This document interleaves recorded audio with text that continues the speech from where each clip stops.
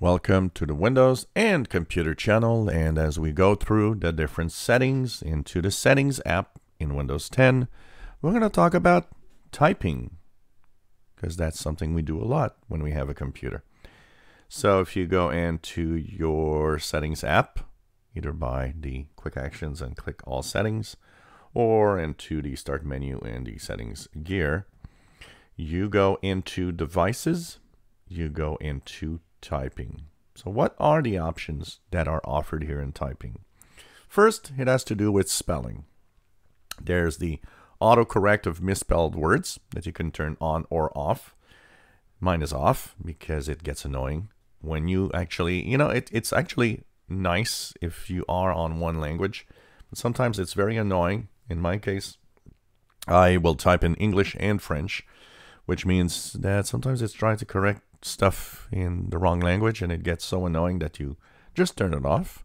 And sometimes you just don't want it to be, auto-correcting.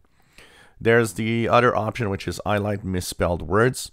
That I keep on because I like the fact, I might not want it to auto-correct for me because it's not always what I want, but I might want to have highlighted all the words that I don't spell correctly.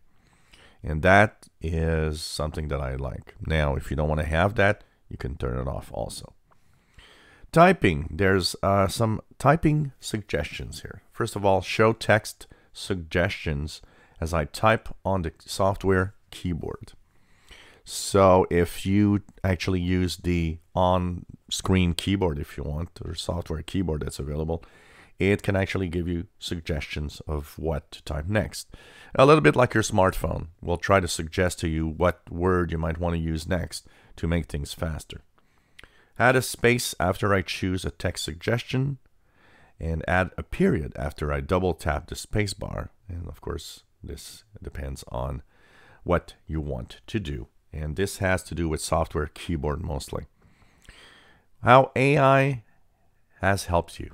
Typing Insights. So there's an option called Typing Insights, and here we have Windows that uses AI to help you type and try to have you or help you out in suggestions.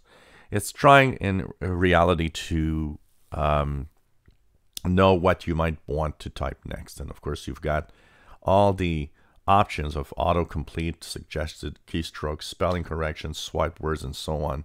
Once again, this has to do with the software keyboard and not the hardware keyboard.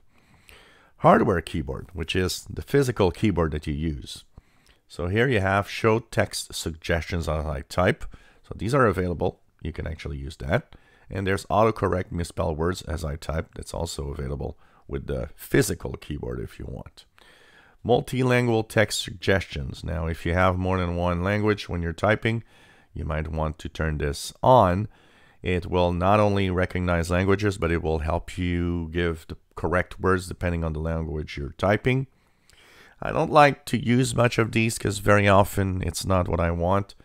But, turning it on might actually be interesting. And actually, I haven't used these options in Windows 10 in a while. Maybe they're much improved, and maybe I should actually take the time to now have this turned on.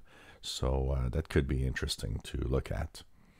Then you have keyboard settings. Make my keyboard focus easier to see.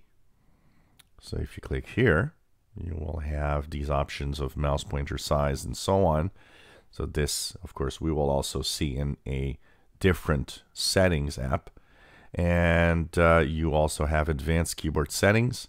These bring you to the type of keyboard you're using. A lot of people have different types of keyboards.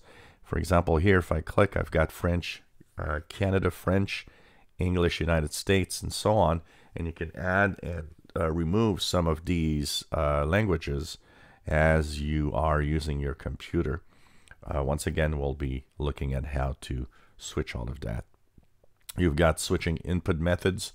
So let me use a different input method for each app window, and use the desktop language bar when it's available for options. There's language bar options, and we'll look at the language stuff in a different panel also because there's a lot more to this than just the information here. And finally, emoji panel. Don't close the panel automatically after an emoji has been entered if you use emojis. So these are the options that are available to you here. We'll be looking, like I said, in more detail as of the options here in future videos if you want to have really a precise highlight of how all of this works actually. If you enjoy my videos, please subscribe, give us thumbs up. Thanks for watching.